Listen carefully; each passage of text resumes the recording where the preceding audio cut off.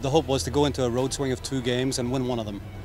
Preferably you want to win 2, but we're okay with 1. What did we learn? We learned we're really young.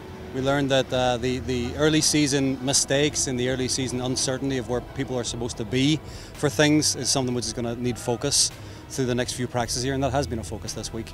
But we also learned that we're a good team, and we also learned that we have some serious fight in us to come back and win against a team on their home opener.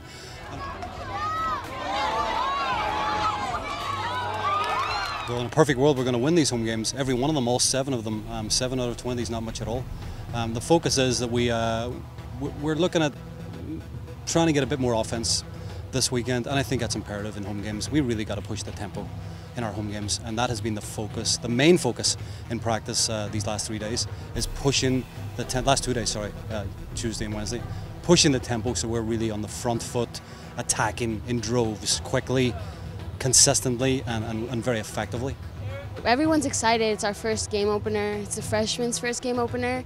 My parents are going to be here, so I'm excited for my dad to watch me play. But I think we're going to do really good. We're all excited.